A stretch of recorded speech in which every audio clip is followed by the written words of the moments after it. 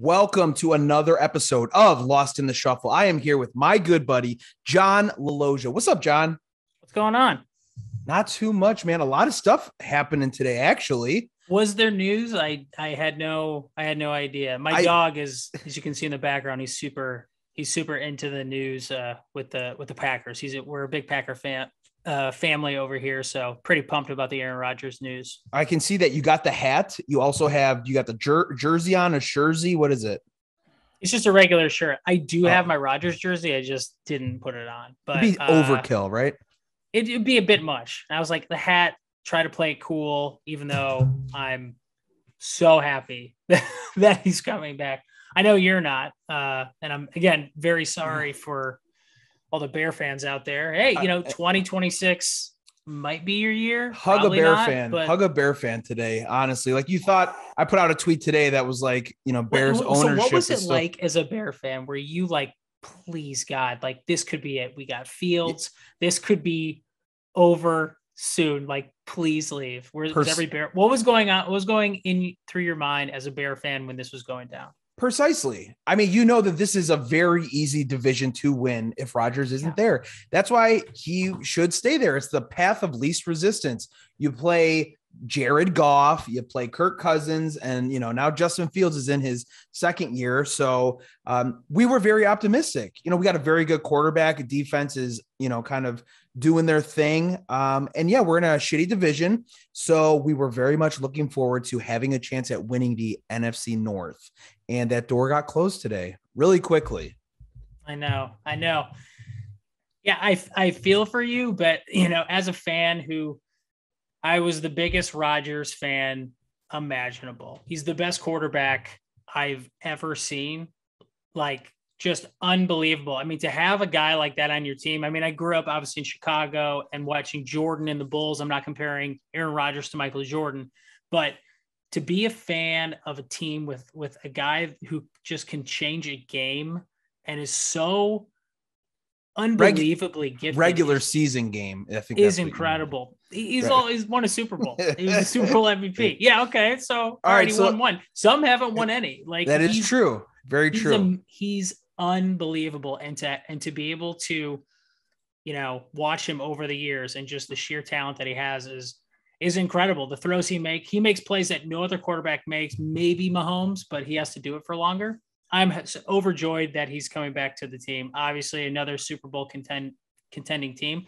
And again, it's been rough for me because this last year, he really put me through the ringer with liking him because he did so many things that I don't necessarily agree with. I thought he's a drama queen. I mean, he's a drama queen, and he is too. Like, make no mistake about it. Like, he is high maintenance, like 100%. And normally, I hate that. And there's no excuses. And if you're not a team player, get off the field. Like, Brady constantly restructuring his contract to make room for other players.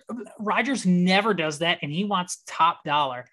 That being said, there's pretty much nobody you make excuses for. He is a unique talent that you do need to acquiesce and adhere to his standards. I know it sucks. I know you don't want to, but the guy won back-to-back MVPs.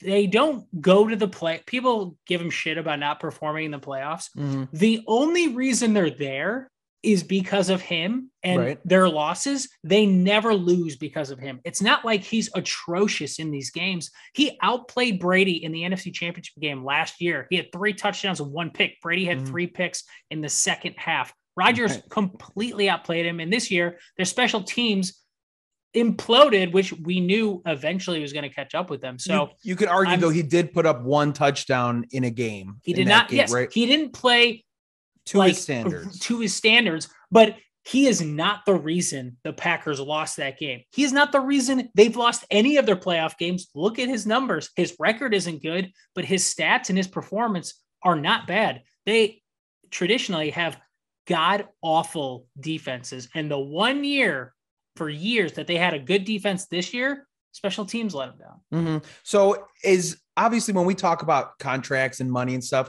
in my mind, I'm always like, it's not my money. I don't give a shit how much you give him or how much you spend, but it does take a toll or an effect on your team. So giving him, he's now going to be the highest paid NFL player in history, correct? $200 million, a 4-year deal, $153 million guaranteed. So here's the Packers salary cap situation. They're expected to be $29 million over the cap. Again, Rodgers' is the salary contract cap even real at this point? They just said they were going to up it to $208 million, I think, this year. That just came out today. And because of this, they franchised Adams. So Devontae Adams is coming back to the Packers. The franchise tag would be $18.4 million. But then Zadarius Smith, the 2022 cap hit, for him is $27.7 million. So they got Rodgers. They moved so many different contracts around. They restructured David Bakhtiari's contract. So basically you're going to lose a couple defensive guys, but with Robert Tonyan coming back, the offense is going to be great.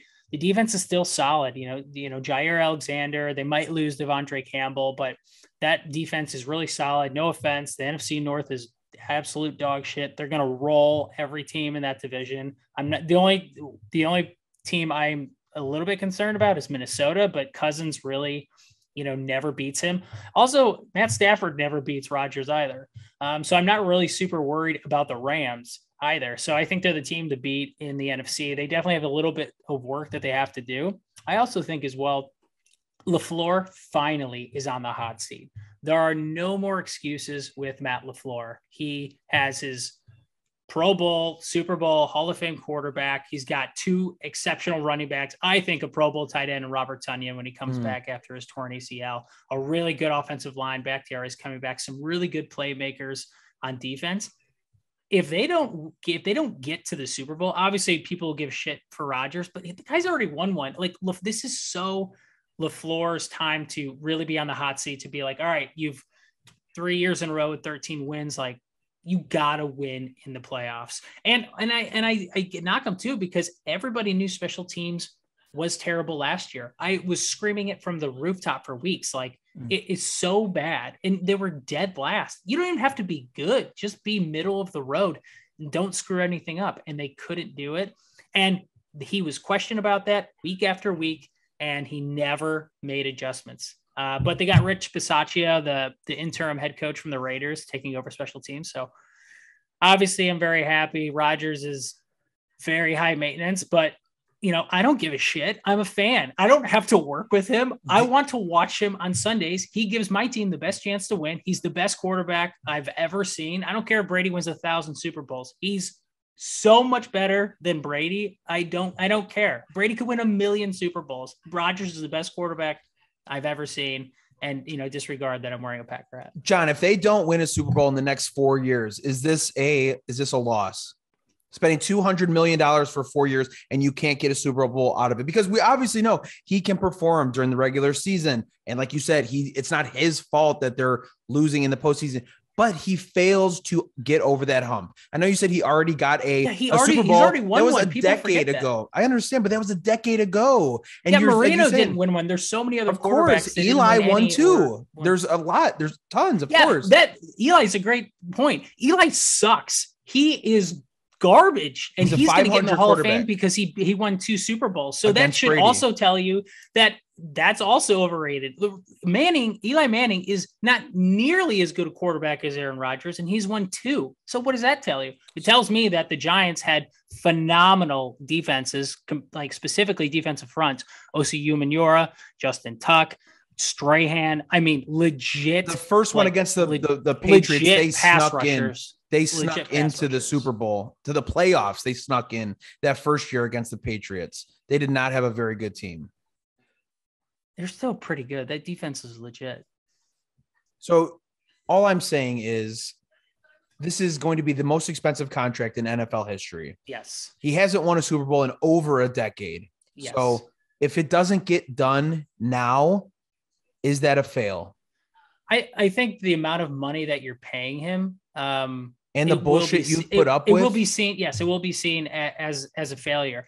I agree. I think he needs, not for me, I don't think for me, because I know he's one of the best quarterbacks I've ever seen. I think for his legacy, I think he needs one more. He needs one. I would agree. Yeah. And he might not even play the 4 years. This is just extending that window to get one more Super Bowl. They got a really good coach.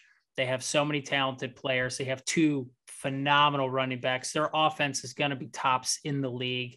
They have a Pro Bowler in every position. The chemistry between him and Devontae is just incredible. It's when those two are on the same page, you can't even guard him, even with double team. With like a corner or a safety, he can still beat you because his first step is so quick. So I guess maybe maybe Rodgers just needs a hot boy summer. You know what I mean? He got rid of his fiance, because he doesn't want a ring, obviously hasn't gotten a ring in over a decade. So he's not looking for a ring, got rid of his fiance. Maybe this is like a hot boy summer, gets a new haircut. So he doesn't look like a hot boy summer. He let his hair grow. He was in Hawaii hanging out with Miles Teller and Shailene Woodley. He already had his hot boy summer. But Hollywood, those are Hollywood weirdos, dude. The Holly weird. You know how it is. The LA people. I get it. They can skew your thought, your focus, things like that, right? He's already a weird dude. It's really hard. I also think he purposely messes with the media. He'll do stuff to plant things or just to throw people off. Like he just loves doing it. So showing the things he says and does, like take with a grain of salt because he could just be trying to mess with people.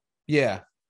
All right, John. Moving on to something else. Calvin Ridley caught gambling $1,500 on 5 and 8 leg parlays. I don't know what's more dumb. The fact that he gambled with like a FanDuel or a DraftKings account, or the fact that he's putting the Falcons in a parlay.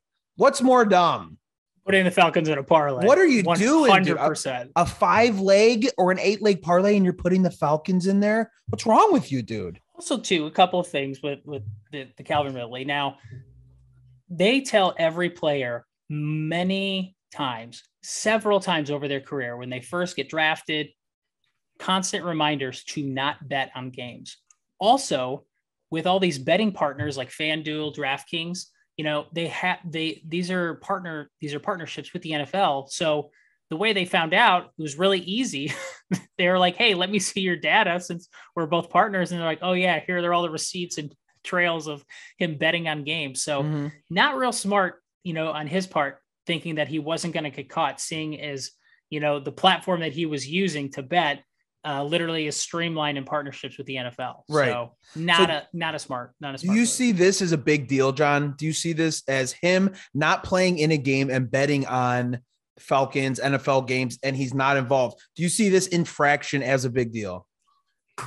I think it's pretty cut and dry. It's a rule that everyone knows about, especially players when they get into the league. You're reminded constantly. A year is a lot, but that's the rule. And they could have this. They said the CBA could have removed him for life from the league. That was a stipulation, like in the rules that says you could be banned for life from the league. So when you say a year is long, they could have made it. They could have took the full extent of the rule. Totally. And people are like, oh, this is hypocritical because the league is profiting off of gambling. Well, a couple of things, the CBA, they could increase salaries because of all the extra revenues that they're going to get from gambling. That's one. But this is really cut and dry. He broke a rule and he needs to suffer the consequences. And I know that Ray Rice, the video with Ray Rice and his fiance got 2 games. Adrian Peterson, felony child abuse, 6 games. Greg Hardy beating up his girlfriend, 10 games, reduced to 4. Ezekiel Elliott, domestic abuse, 6 games. Pete Rose, not involved. Calvin Ridley, 17 games for using FanDuel. Josh Gordon, six seasons for smoking weed. So I get all that, but he broke a rule. And again, this is for anybody. And I'll bring it back to Rodgers. When Rodgers said, when he was asked, hey, you're on one, you can say lie, but he definitely misled people about his vaccination status. There's no question about it. He's a really smart dude, knew what he was doing. When he was asked about his mask wearing, you're unvaccinated, you have to wear a mask. He was like, yeah, that just doesn't make any sense to me. It's like, what? Too fucking bad, dude. Those are the rules and you need to follow the rules. I don't care who you are. He's one of my favorite players of all time. But you need to follow the rule. And same thing with Ridley. It's a pretty cut and dry case, I think. Yeah, I just don't feel bad for anybody until Pete Rose is allowed into the Hall of Fame, honestly. I know, because and that's so funny. The Pete Rose thing, he got banned for life for betting on baseball, and now DraftKings and FanDuel are just like going to be sponsoring MLB constantly. They're creating that whole wing in Wrigleyville. I think it's what, FanDuel or DraftKings for a sports book. Yeah, it's hilarious. Yeah, and it sucks for him, but I mean, it was a rule at the time that he did break. Also, that guy doesn't do himself any favors. Like, he lied about it for years. He's kind of an asshole. Pete Rose? He also like didn't make things easy for him. Right. I just know he's the all-time hits leader. Yeah, he's all-time hits leader. Now, are you asking me, should he be in the Hall of Fame? Oh, no. I think he should without question, but I totally get why he's not in. Mm-hmm. I think he totally should be in. Yeah. I mean, like you said, just with these leagues profiting from all these betting deals with these companies is kind of, and then you have a league who an owner was offering to pay a coach to throw games or lose games, and I'll pay you $100,000 for $100,000. Right? Flores. But they want to talk about integrity of the game, right? Oh, we can't have players betting on games because of the integrity. You had owners offering to pay coaches to lose games on purpose. So don't give me that bullshit about integrity of the NFL, because the NFL in my eyes has no integrity. Oh, I completely agree. They're all about, maximizing profits, but also making sure that players toe the line. And again, when you get betting into the game, there's going to be just copious amounts of money coming into the game. But yeah, there's no integrity. It just depends on who you are, Like, you know how easy it is to give your buddies couple bands, couple grand. Hey, go put it on this. I mean, you don't have to do it from your phone. You can have friends bet for you, right? If you really wanted to. Of course. That's why Calvin Ridley's an idiot. Yeah. It was so stupid. All right. John, back to baseball. MLB new rules for 2023. They're going to implement a pitch clock. They're going to have bigger bases and banning the shift. Oh, here we go. You just want to start on this and complain about all these new rules? So I'll be optimistic. You're like, old man, get off my lawn. This is what you've become. And you're younger than me. You've become an old man. I know. I totally, I'm very protective about how all this stuff works, but I'm going to shed a new light on it. Okay.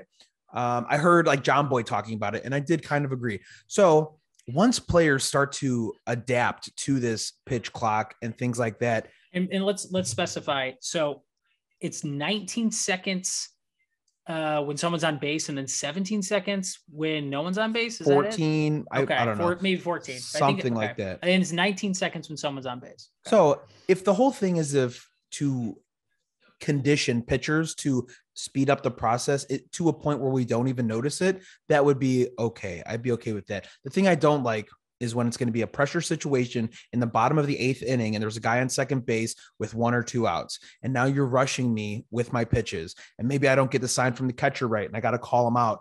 And then we have to start implementing penalties for this. Like, what does that look like? So now are they going to get another base? Things like, like a balk. So that's kind of where I have an issue with it, like implementing these penalties if they don't adhere to it. So I'm really wondering what that's going to look like. But I'm just looking at like the 8th and 9th inning. I don't think that should be rushed at all. Maybe innings 1 through 7, but once you get to the 8th and the 9th, I don't want to see pitchers rushed when every pitch holds so much more weight. It's a valid point. And I understand, like, there are pressure situations. So, as an offense, when you're trying to beat a pitcher, there's called like pressure pitches, like putting pressure on them. So like putting guys on base, like having them use more, mental aptitude to really focus more, and duress pitching, making them pitch from, they're behind in the count. They need to throw strikes. There's guys on base, and that takes a lot out of you physically and mentally. So I don't mind that, but I am in favor of a pitch clock. They do have to keep the game going. Now, you talked about like, it's not going to speed up the game. Okay. Like length of game. I don't think it's a real problem with baseball. 3 hours, 3:15. I know that's long. I think it's the action. I think people are willing to watch a 3-hour baseball game if there's action, if people are stealing bases, that's another reason they want to increase base side. It's the incentive to steal bases. I said this on the last podcast, I think, but the top 3 things that Major League Baseball, Theo Epstein has been working on trying to fix the game. And he did, advanced analysis. The top 3 things people want to see in baseball. It's not home runs and it's not walks, and it's definitely not strikeouts, which is everything that you're getting right now with today's game. It's triples, doubles, and stolen bases. Those are the 3 top things people want to see during a baseball game. And they are all at categorical lows. So, you need to fix those things. How do you do that? You increase base size, because that is going to incentivize people to steal more. You are going to make pitchers work faster. I also think too, there should be something on the batter where you can't spend like 15 minutes, changing your batting gloves. The Nomar Garcia para. Yeah. Right? Or readjusting your cup, or just taking forever. So I think if you're going to rush pitchers, you're going to put a clock on the pitchers. You also need to put some sort of time limit, to get in the box, because the pitcher can't do anything until the hitter is in the box. So I also think too, there needs to be some stipulations there, which no one's talked about either, but I know you don't like them, but I agree with increasing base sizes. I agree with the pitch clock. I also think too, especially with just, how things are today, I think people need to see a clock on a game. I think in today's game, and one of the great things about baseball is there is no clock. Yeah. But I think with TikTok, with modern technology, there's so many other things to do. I think to watch something now, especially in a game like that, it's not a 23-minute TV show. You need to have something that is moving that game along. So it can be 19 seconds, whatever. But I do think there needs to be some enforcement to increase that. Also, banning shifts. Now, analysis says that there's not going to be more hits, but there are so many times that I watch a really good left-handed hitter just smoke a ball and it's caught. And I just think it also, again, like I've talked about, if you shift, it de-emphasizes people's athletic ability, because people don't have to move because where they're standing. I want to see more people making plays. I think the biggest change that no one's talked about, and I think it's going to be so hard to get it done, is moving the mound back, because people strike out way too much. People are throwing harder than ever before. They're optimizing for spin rates, grips. You can get a full kinetic breakdown of your, biology and how you can maximize spin rate and velocity now. So there's nothing changing that. And hitting's all reactionary, and pitching, it really has an advantage. I think you need to move the mound back a little bit to give hitters just a tick or two more time to react and make contact with the ball, because strikeouts are a huge problem. Well, I was having this argument with somebody saying, my argument is more runs is not, and you saying speeding up the game is not going to lead to more viewership. If more runs were to lead to more viewership, the Colorado Rockies would have a huge fan base. I'm not saying more runs. I'm saying I'm not more saying action. You are. Right. But there are people who are saying more runs equals more viewership. I've seen it online, and I'm saying that's not true. That's not true at all. Like, well, if there's more, you saying more action will bring more. One thing that you mentioned about the shift. So the Game Day put out players shifted against the most last season by percentage of plate appearances, right? Number 1, Carlos Santana. But I'm going to look at Max Muncy was number 9, 90% of the time of his plate appearances, and Carlos Santana, 97% of the time. Okay. So you're saying these players, they can't get on base. There's no action because they're getting shifted on. All right. Max Muncy, they have the same amount of games, 144 versus 158. Max Muncy had a 4.9 WAR. Carlos Santana, negative 0.2 WAR. Okay. He only had 15 doubles. Max Muncy had 26. Muncy had 36 home runs. His numbers on base percentage, 368, a 527 slug, 895 OPS versus Carlos Santana, 342 slug, 660 OPS. So I said, don't tell me that it prevents production or runs. There are good hitters and there are not so good hitters in my mind. And when I started looking at these players that got shifted against the most by season, I started seeing these numbers. And it's like, well, he's just not getting on base. He's at his slug. I mean, you can't say that they're not hitting doubles. Max Muncy gets plenty of doubles.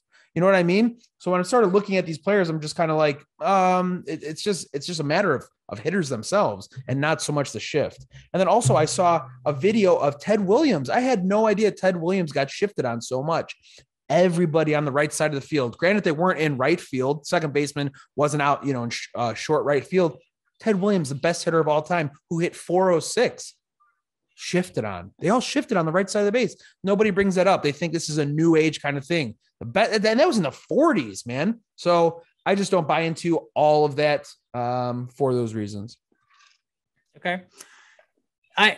It's pitchers throw too hard to go the other way. I also think too, the incentives are wrong because people are paid to hit home runs and they don't care if you strike out and they're shifting against people. So like, who cares? Just try to hit a home run regardless. I mean, they are anyway, right? I mean, everything is launch angle. I think if you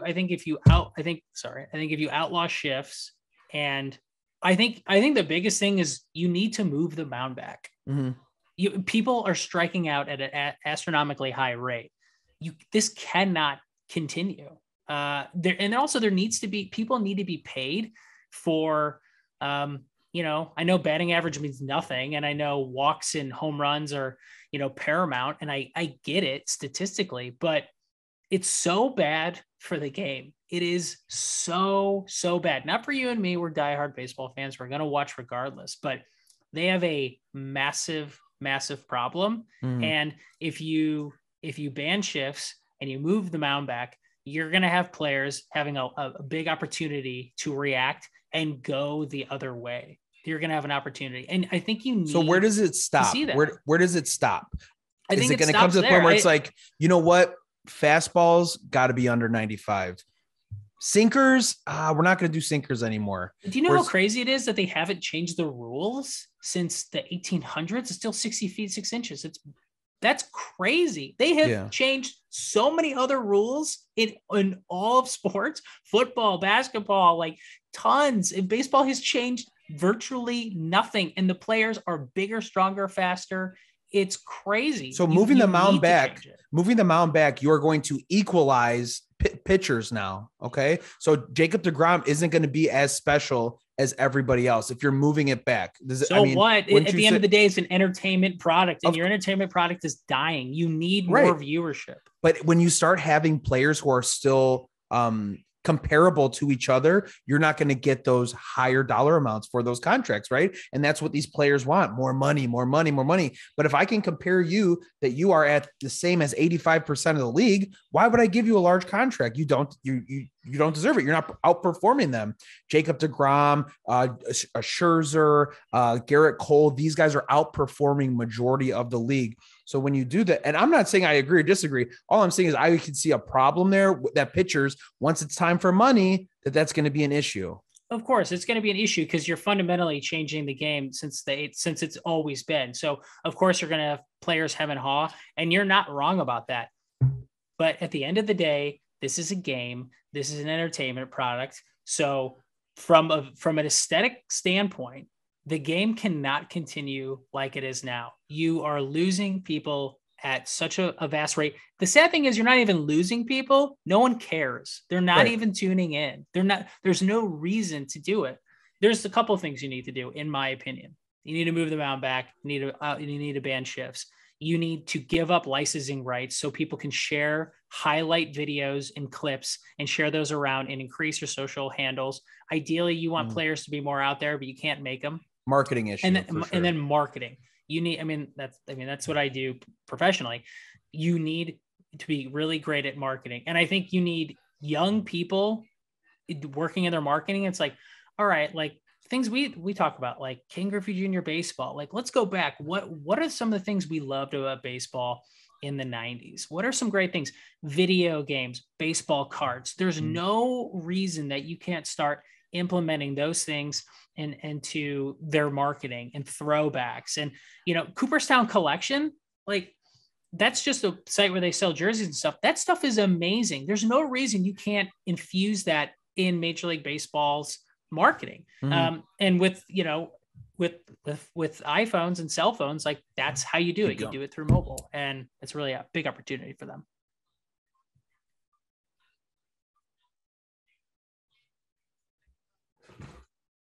Sorry. What happened, bro? Oh, I just kept the other.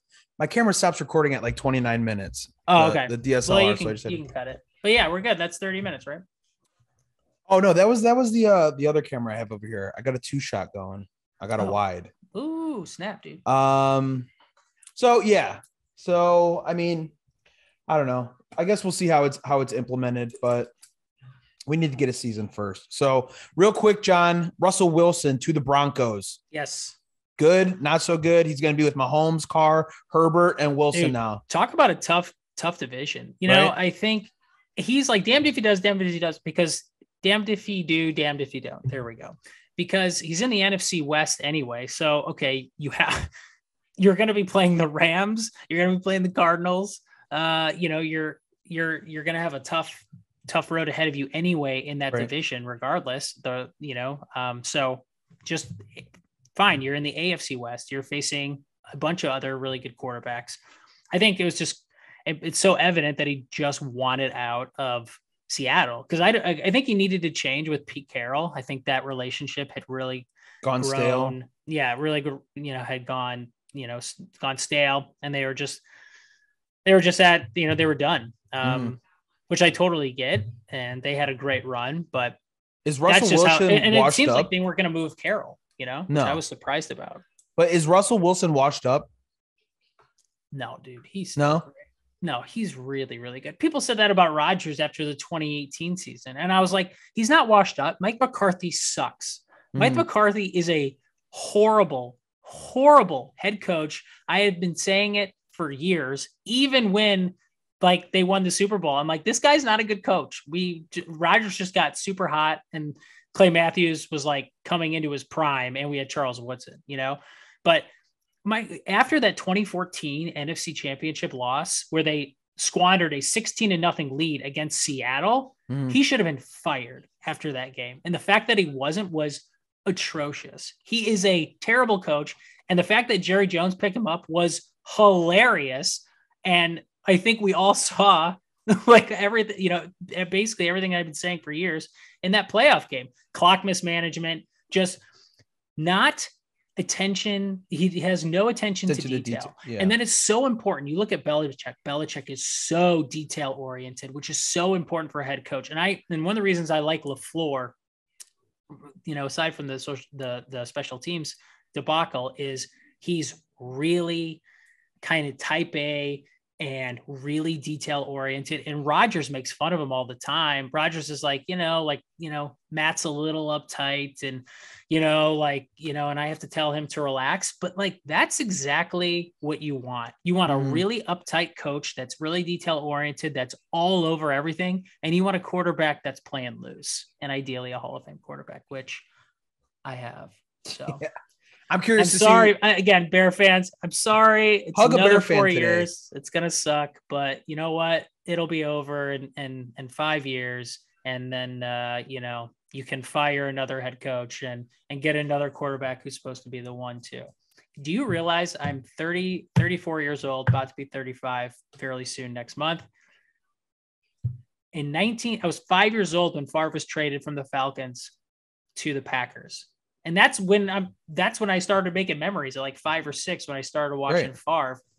I have only known 2 quarterbacks in my whole life, and like 30 plus years, I've only known stellar quarterback play. And the second quarterback is infinitely better than Favre in the first. It's not even close. Did you see that stat on Christmas Day when they were playing the Browns and they had their seasons, like career stats up to that point side by side? Favre had like 400 interceptions and Rodgers had like 78 or like 80. It was just incredible. Same amount of touchdowns, it's just unbelievable. Sounds like a good problem to have. It is. I'm just glad. And a quarterback does, like, that's the other thing with the Packers. They don't draft free agents. No one wants to play there. And people, give Rodgers a hard time. You take Rodgers away from that team, they're nothing. Right. They're nothing. I remember one time I was watching a Sports Century, Michael Jordan, like that on ESPN Classic, and Chick Hearn, who I believe was a radio broadcaster for the Lakers, they asked him what the Bulls were before Michael Jordan, and he said cows. And that's literally what the Packers are. The Packers, it's the smallest professional market, I believe, in sports. And you take away those two Hall of Fame quarterbacks, they can't compete with these other teams. But I would say Kansas City is also a very small market.